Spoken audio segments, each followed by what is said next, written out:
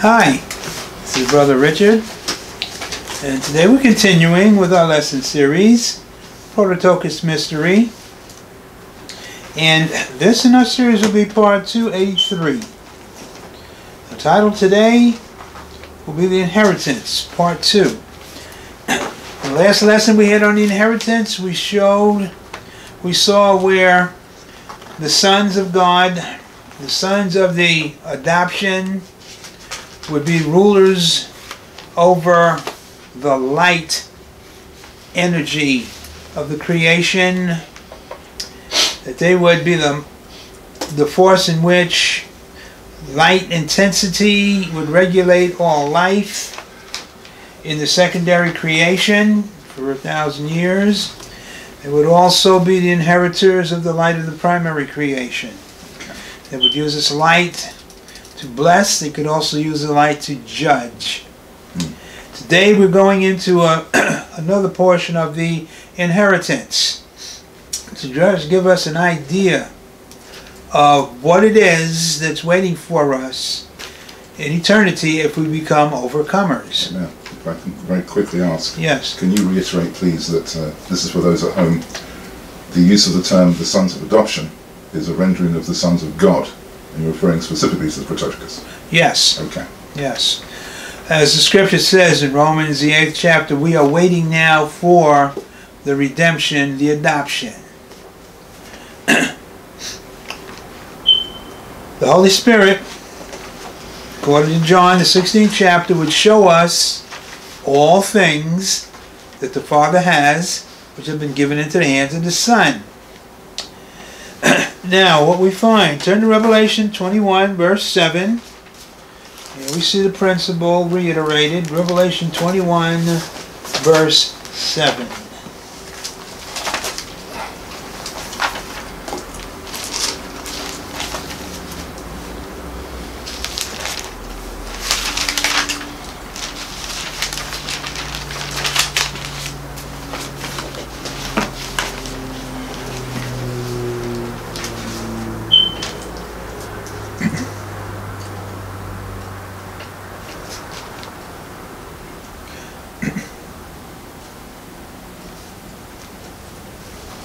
He that overcometh shall inherit all things, and I will be his God, and he will be my son. This is the Father speaking. When we take a look at the concept of all things, you can spend a lifetime just pursuing the things that he's referring to that become ours as we enter into the adoption. Of course, we don't have a lifetime to do that. Time's very short, but we're going to cover as much as we can. What will we inherit? One of the things that we will inherit, Scripture teaches a driving force that the Prototokos will inherit to oversee the creation is the cloud element. He will use the cloud as a transport vehicle, just as God does. Turn to Psalms 104, verse 3.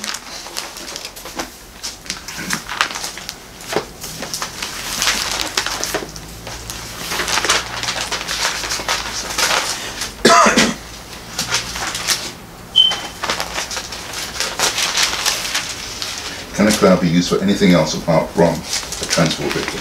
Quite a lot. Okay.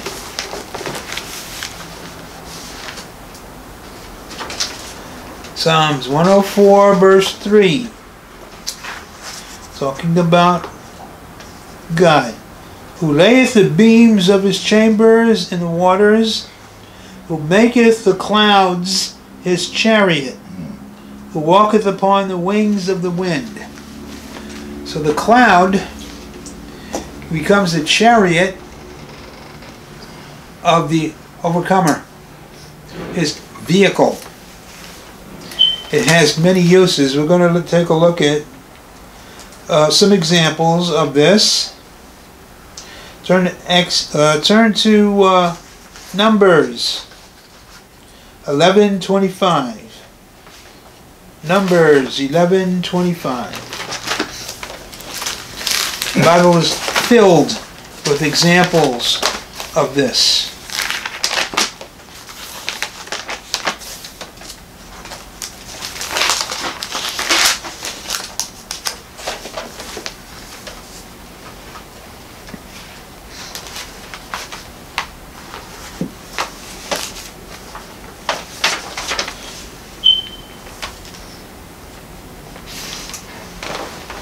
And the Lord came down in a cloud, and spake unto him, and took of the Spirit that was upon him, and gave it unto the 70 elders. And it came to pass that the Spirit rested upon them, they prophesied, and did not cease. So, he transports in a cloud. We see this consistently. Turn to Exodus 19, verse 9.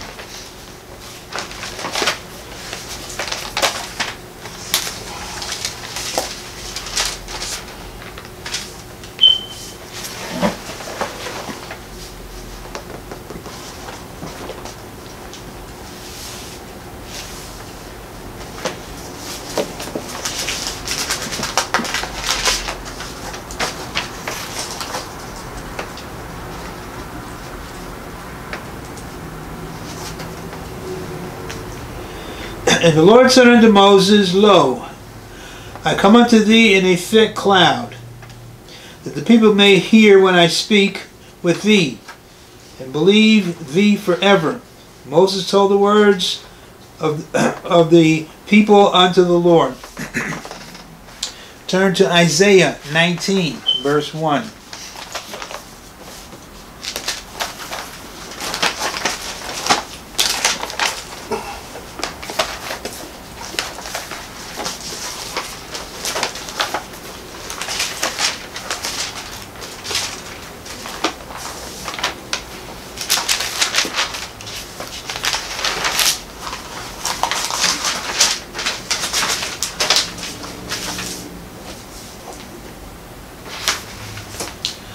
The burden of Egypt. Behold, the Lord rideth upon a swift cloud, and shall come into Egypt.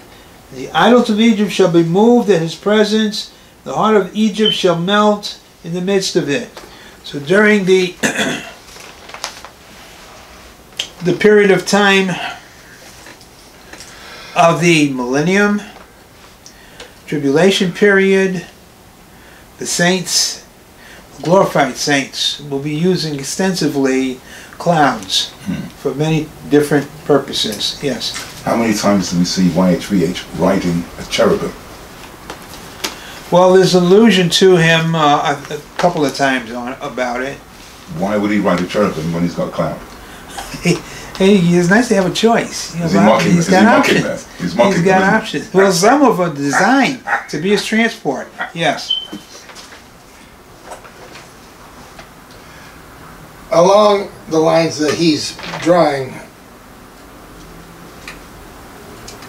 it's a personal chauffeur if he's riding a cherubim. Okay, a cloud is an automobile. You know, it's just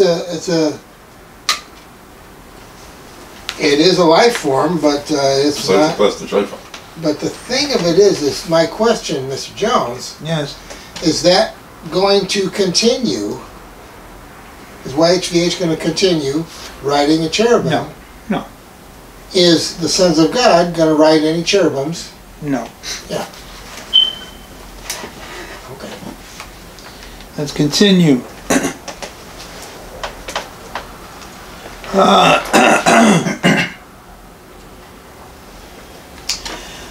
We're going to drop down to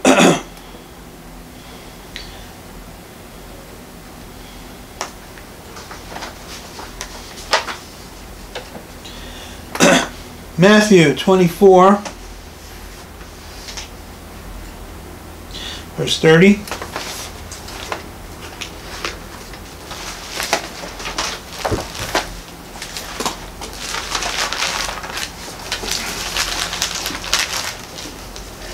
Here we get into the personal use of the clouds.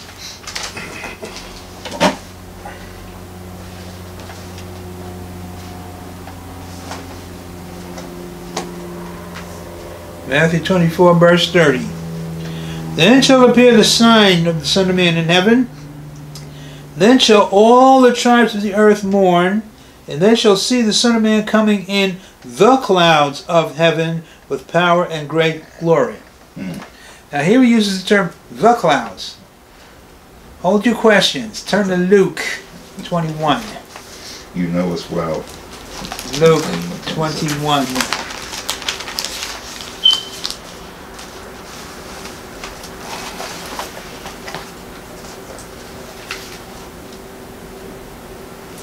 Verse 27.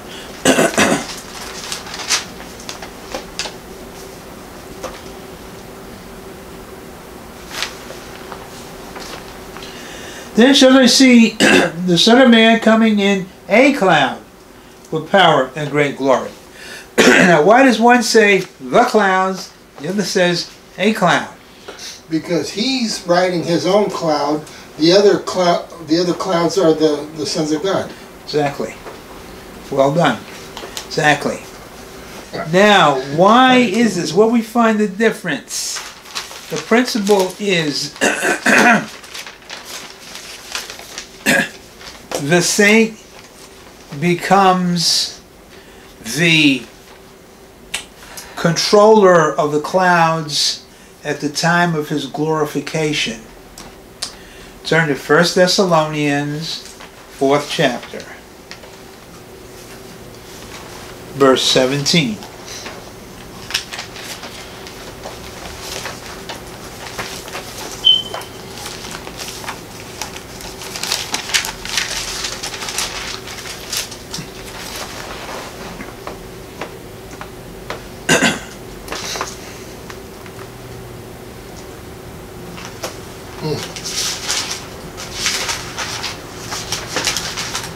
Poses a question. Then we which are alive and remain shall be caught up together with them in the clouds to meet the Lord in the air. So shall we ever be with the Lord. Now, Paul here is referring to the rapture. He's referring to the dead in Christ descending first, being glorified, rising to the clouds that are waiting for them. The living then become changed into a glorified state. They arise into their clouds, and they all surround the Lord with each one's cloud. Yes. Are the clouds very specific clouds for transport, or can any cloud be used? No. You have a custom-made vehicle for you. Turn to Revelation 14th chapter. Excuse me, Revelation 7th chapter.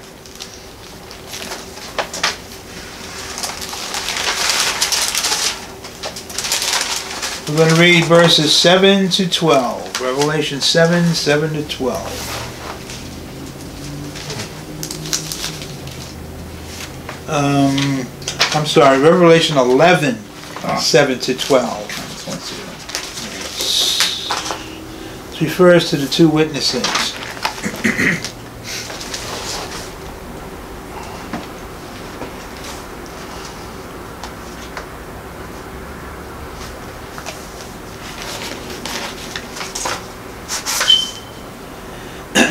When they shall have finished their testimony, the beast that ascendeth out of the bottomless pit shall make war against them, and shall overcome them and kill them. And their bodies shall lie in the street of the great city, which is spiritually called Sodom and Egypt, where also our Lord was crucified, talking about Jerusalem. And they of the people and kindreds and tongues and nations shall see their dead bodies 3 days and a half, and shall not suffer their dead bodies to be put in graves. And they that dwell upon the earth shall rejoice over them and make merry, and shall send gifts one to another, because these two prophets tormented them that dwell on the earth. And after 3 days and a half, the Spirit of life from God entered into them, and they stood upon their feet. And great fear fell upon them which saw them. And they heard a great voice from heaven saying unto them, Come up hither. And they ascended up to heaven in a cloud, and their enemies beheld them. When the saint becomes a victorious overcomer and glorified, he ascends into a cloud. Yes. What I'm trying to nail down is whether the cloud is like a horse. You call it, it comes. Or can you just pick a cloud and say, I want that one? You're talking about earthly clouds. The earthly clouds are temporary. Right. This is not... These are heavenly clouds. Sure. Okay. What do they look like? Like clouds. Like earthly clouds. I knew you'd say that. All right. So I can see that what we will think, and it happens. it's going to and it happens. Right? Absolutely correct. Absolutely correct. Well, you're not going to think it. Who doesn't think it? It's part of your inheritance. It's already done. You have a cloud. It's already there. But he's talking about when he wants to use the cloud. Oh, yeah, sure. Afterwards. But before that, this is the initial part in which you and the cloud come together. Right. Oh, I see what you mean. Okay. So this is the merging. This is, everybody experiences Gotcha. It's turn to Acts. Okay. First chapter.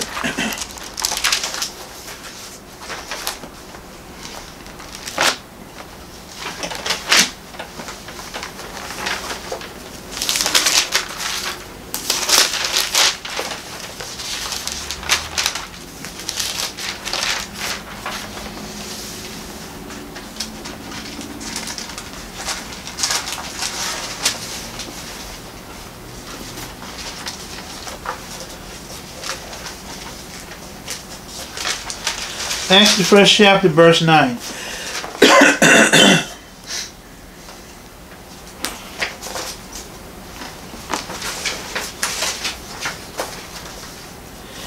And when he had spoken these things, while they beheld, he was taken up, and a cloud received him out of their sight. When you're completed here, in the glorified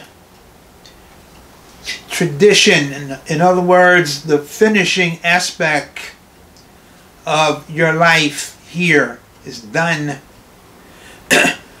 The last thing that will happen will be you being received into your cloud. But this is not the first time that Jesus goes up into his cloud, is it? Yes, it is. Did he not go up in a cloud when he... No. No. No. No. No. Because his job wasn't finished. Yes. So, Mr. Jones, Yes. I'm trying to break it down to where Jesus performs an act which produces a cloud.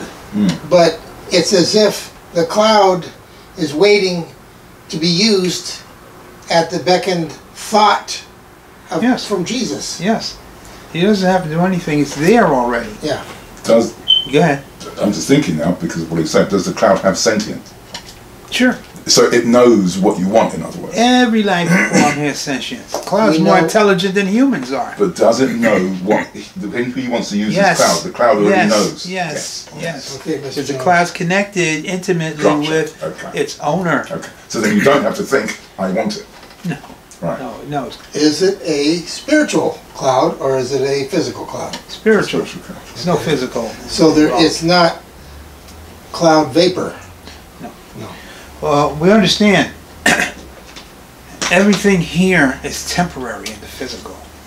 The cloud's eternal. You're always going to have that cloud. The cloud basically has no limitation. Would you describe the cloud as a being? A spiritual being? Think of it as a horse. A horse is a being? Sure. Okay. So is a cloud. All right. It's more of a door, Jones. No, it has intelligence. It knows exactly what needs to be done when it needs to be done. YHVH comes down in a cloud. YHVH uses a cloud. We're going to go into some other uses for the cloud. This is life in the heavens at the highest level. So, Jonesy, that gives it a high degree of sentience holiness, if you will. Sure. Sure. And it's just a thing mentioned, a vehicle. There is no name for it that's been spoken of. It's your inheritance. You inherit all things, all life. But it's not a created cloud, is it? Or is it? Sure. It is? It's part of the Certainly. The Father creates it for the sons as part of their inheritance. Well, think of it as part of your estate, the fullness of your estate. It's part of your... That makes it a piece of cake, thank you. Showing me right where the doorknob is and the switch. Yes, I'm presenting this so we have something to chew on. Life in heaven, I've been saying this for a while, is radically different than life on earth. The Holy Spirit wants us to enter into a comprehension from God's perspective as sons of God. So you get off the earth, get off of this limited pseudo-reality, because this is yours. It's waiting for you, belongs to you.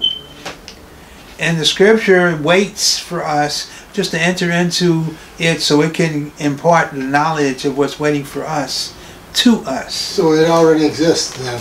It's already there, waiting for you. Yeah. When can I call it? When you get glorified. And not before? Not before. Because we haven't qualified for it. Okay. Now, we're going to take a look at some of the functions of the clouds.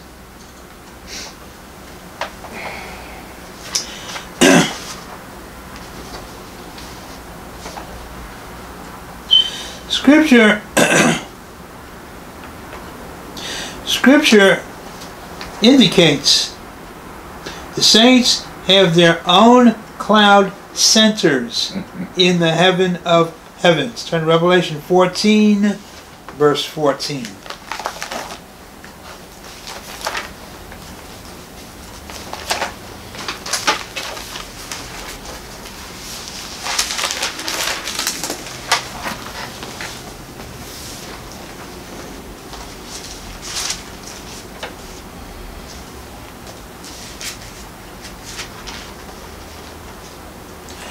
And I looked, and behold, a white cloud.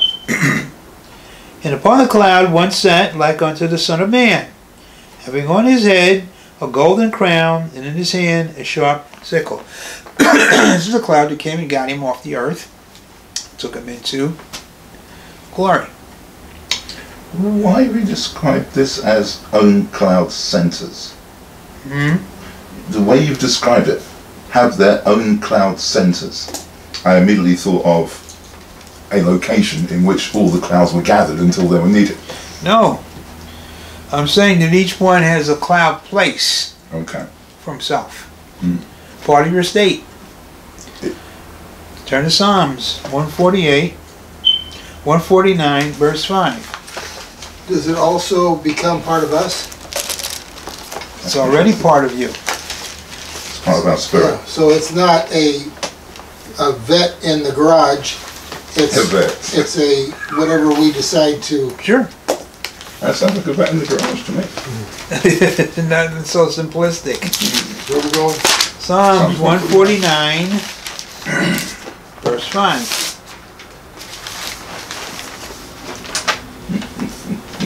Praise the Lord. Stunning.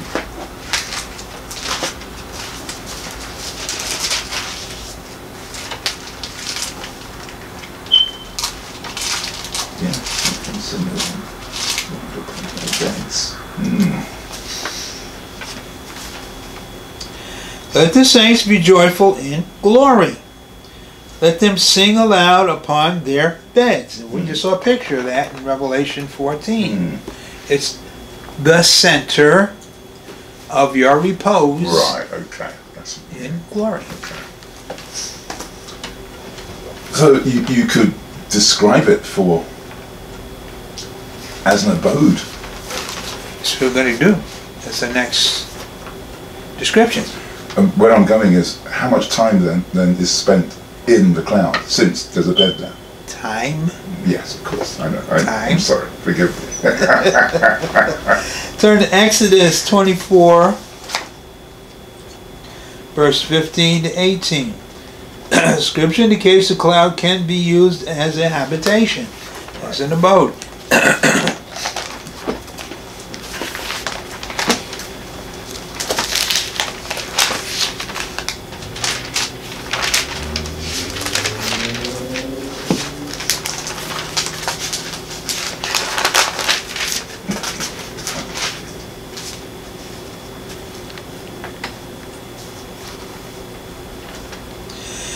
Moses went up into the mount, and a cloud covered the mount. So the cloud covers the whole mountain.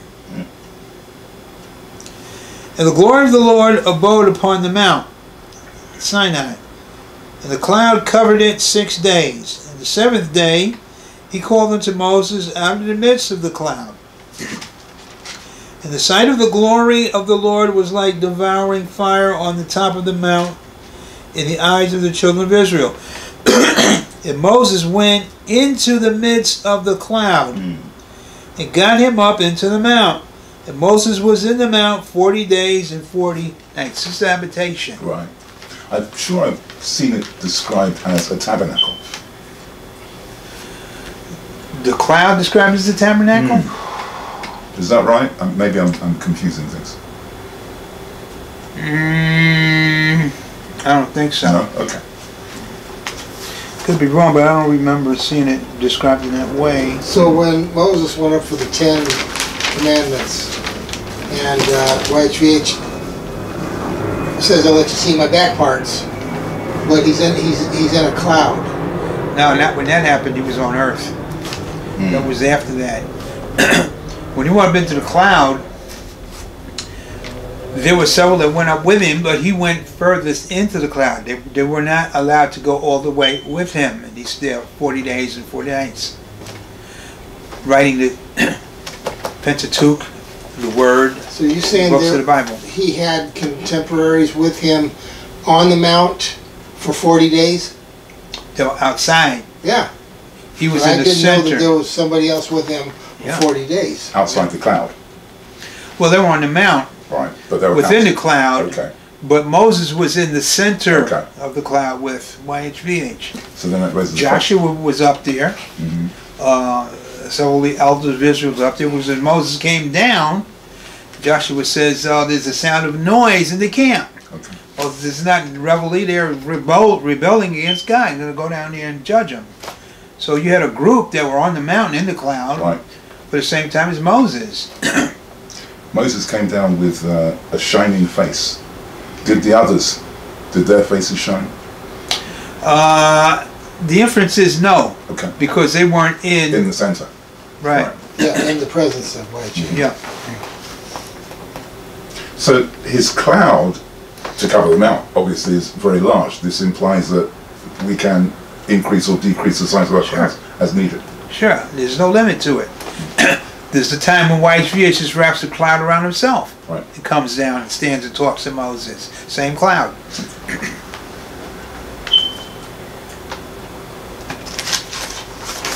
Luke, the 9th chapter, verse 33 to 34.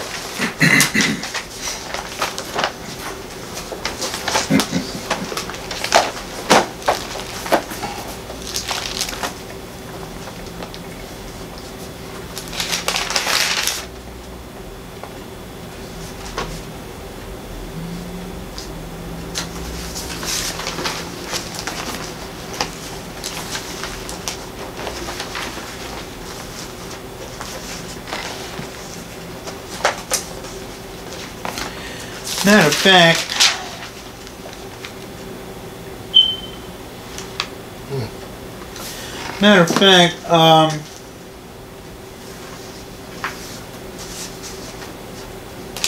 okay, we could do this story at another time. It's fascinating when they went up on the Mount of Transfiguration, but we're only going to read 33 and 34. It came to pass, as they departed from him, talking about Moses and Elijah, who had been talking to Jesus on the Mount of Transfiguration. Peter said unto Jesus, Master, it is good for us to be here. Let us make 3 tabernacles, one for thee, one for Moses, one for Elias, not knowing what he said. So he doesn't know what he's talking about. Verse 34, while he thus spake, there came a cloud, and overshadowed them, and they feared as they entered into the cloud. There came a voice out of the cloud saying, This is my beloved Son, hear him. It's a shame, it's an embarrassment for God the Father tells you to shut up. That's exactly what's being said here. But you see the aspect of the cloud. The Father has a cloud, Son has a cloud, the glorified sons have clouds. But I get the impression that the Father's voice could have come from anywhere you wanted. Sure, but he's in the cloud. Why? Because the scripture says so. Yeah, I get that. Why? Why? Why is the Father in the cloud? Why isn't he in Ephraimius saying the same thing? Because he chooses to come down to the ground level to glorify his Son. Okay. This is my son. He says, this is my son twice. Yeah. Yes. He's so pleased with him. So we see everybody in the family is going to have a cloud. Everybody in the family. In the family of God, the sons of God. Turn to 1 Corinthians, 10th chapter, verse 1 to 2. Cloud has a distinctive part in the activities of Israel.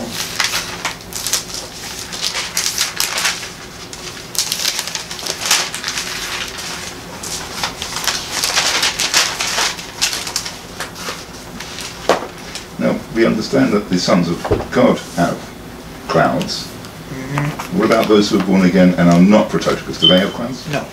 Interesting. No. The elders, they have clouds? Yeah, Prototokos, yeah. Well, again? 1 Corinthians 10th chapter, verse 1 to 2. Moreover, brethren, I would not that you should be ignorant, how that all our fathers were under the cloud, and all passed through the sea, and all were baptized unto Moses in the cloud and in the sea. He's talking about the parting of the Red Sea, the time when Pharaoh's army got drowned.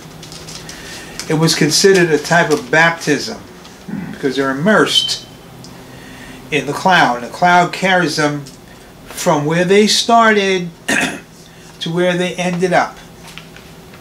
You see this in, turn to Deuteronomy 29, verses 5 to 6.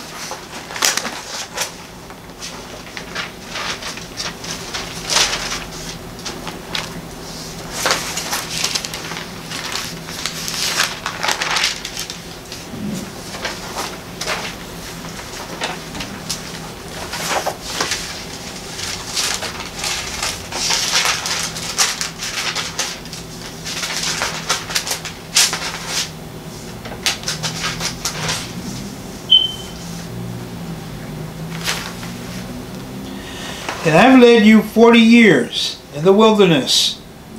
Your clothes are not waxen old upon you, and thy shoe is not waxen old upon thy foot. They're in the cloud. They're in a different reality. There is no aging. There is no deterioration of wear and tear on anything. They look the same day that they left Egypt as they did when they got to the Promised Land. Because what happened basically is the cloud shuts down the natural order of things. So everybody in it is in a different reality. Right, that's okay. Yes. Cloud by day, fire by night.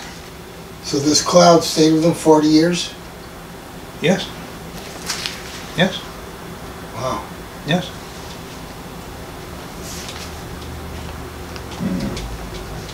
That's what it says. I have led you 40 years in the wilderness. Your clothes are not waxen old upon you. The shoe is not waxen old upon thy foot.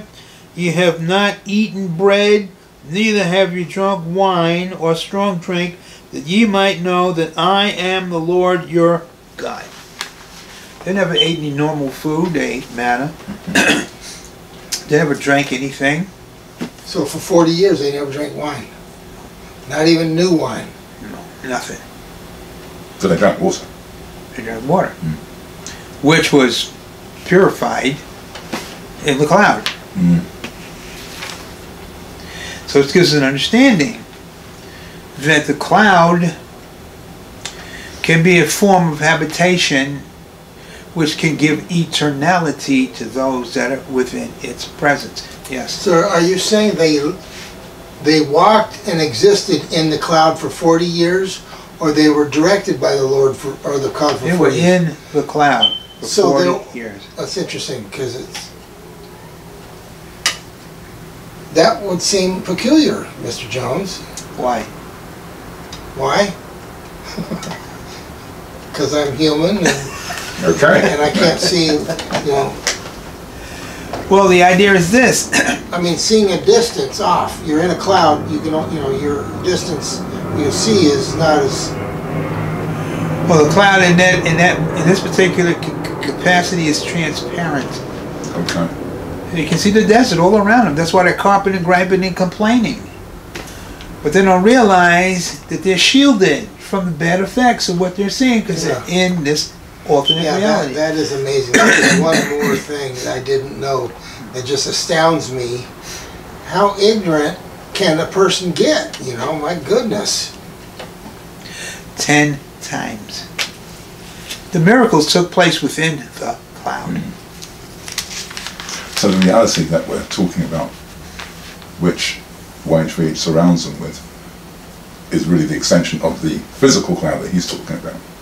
Well, it's not a physical, it's a spiritual cloud, which transforms the physical reality, alters the physical reality to an eternality. Agreed. But the people outside are seeing a cloud and a whole line of Jews walking behind it.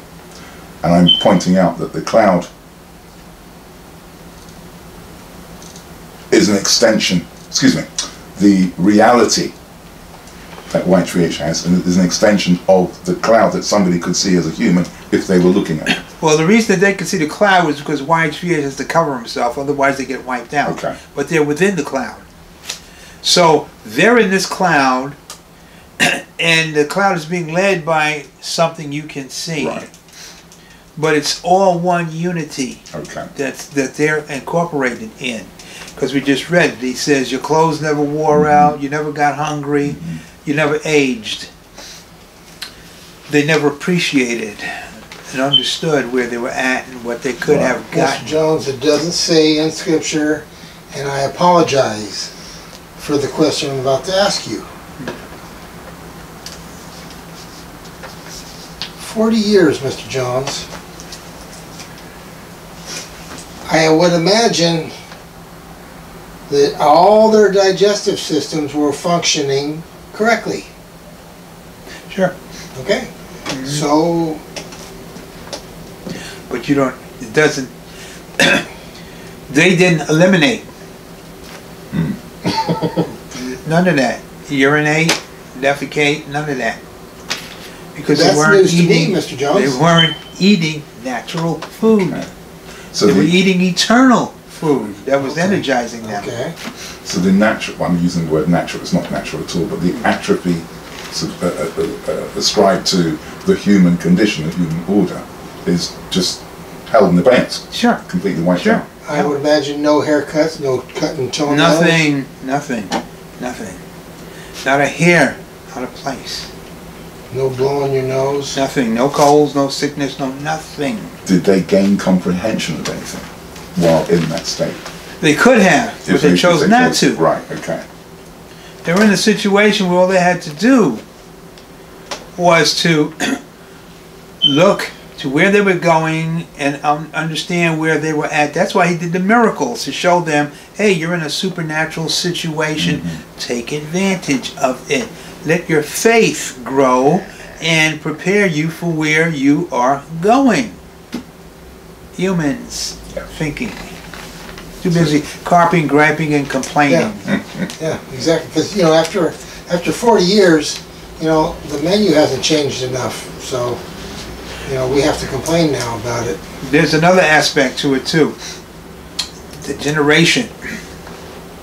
He said that this generation would drop in the desert. So what does that mean? That means that when YHVH deemed one of the participants was under judgment's time, he would just come out from underneath the cloud and expire in the desert. That was their judgment. Yeah. And that whole generation went that way. Yeah.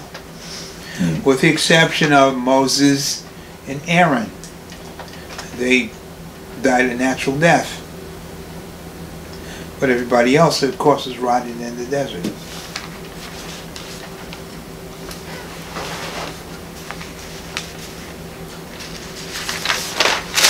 So what we see here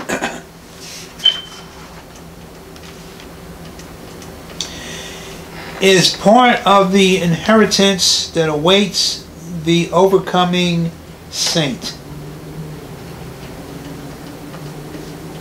And in this respect,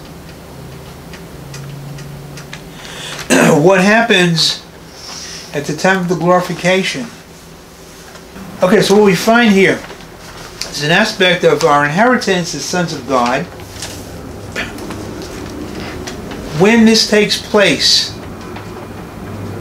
it will take place as a group setting. Turn to Romans 8.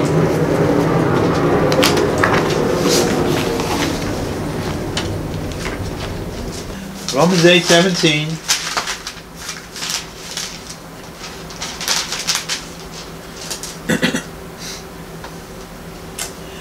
And if children and heirs, heirs of God and joint heirs with Christ, if so be that we suffer with him, that we may be also glorified together. So what does this mean? This means in an instant, in the twinkling of an eye, at the change, we come into everything instantaneously. The cloud, the light, the glory, everything we've been talking to becomes yours instantaneously. Yes. Before this, at the gathering, we get part of our inheritance. Yes. This is the completion. The scripture talks about the inheritance is given to every man severally as he will. Turn to 1 Corinthians 15. Because the inheritance that you're going to receive at the gathering is unique in that it only includes one group out of the Prototokos.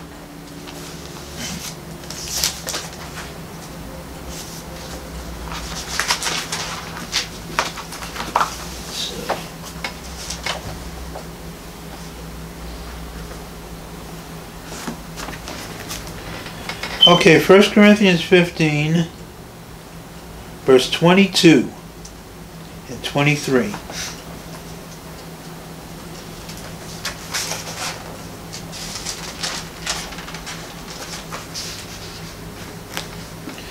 For as in Adam all die, even so in Christ shall all be made alive.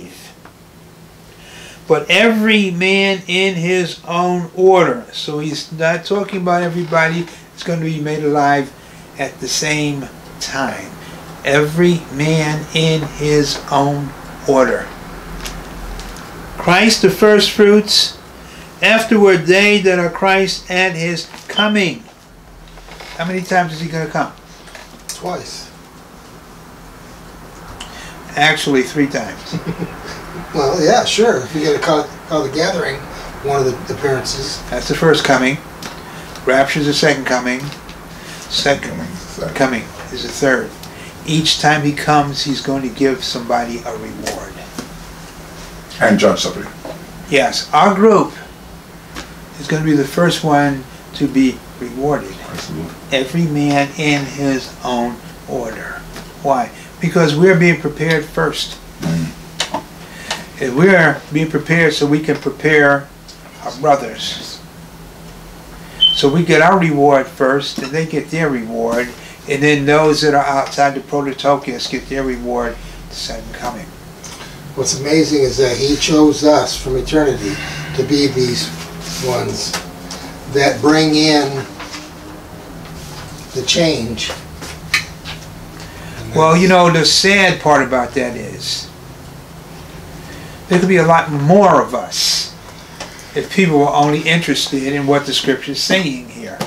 But they have better things to do, so. Brother Jones, I have to believe he's got a surprise for us in that although it's still a few, we're gonna have contemporaries, brothers that are like-minded. Oh, sure. And are going to add to us and us to them. Sure. Completing Definitely. God's master plan in amazement. Definitely. But the idea, even in that situation, you're just looking at it drop in the bucket. Oh, human race is going to hell. 8 billion people. The number of those that basically are going to be blessed can only be numbered in the millions. I don't think you have 1 billion out of the 8 billion that are going to receive everything that, just like ancient Israel. Jesus came and gave us credentials. They rejected him as a nation with a handful of people that have received them. It's the same thing with what you have here. So, Mr. Jones, we see this creation. We see his master plan, and we understand the necessity of evil. Isaiah 45:7. The thing of it is, Mr. Jones, to have so many consequentially lost for the few that we will be, it seems to make a lot of room for he did it in a different way another time before this one or after this one or whatever. A creation. Well, in my way of thinking, Josie, I see a room for another version of a creation. And you mean where things turned out differently? Well, no. I guess that has to have evil. Every one of the creations would have to have evil, yeah. Yes. The human race basically makes itself expendable. It's unfortunate. The Father doesn't want it that way, but people choose it that way. It's necessary that there be evil, but woe to him through whom it comes. Yeah. They make it that way.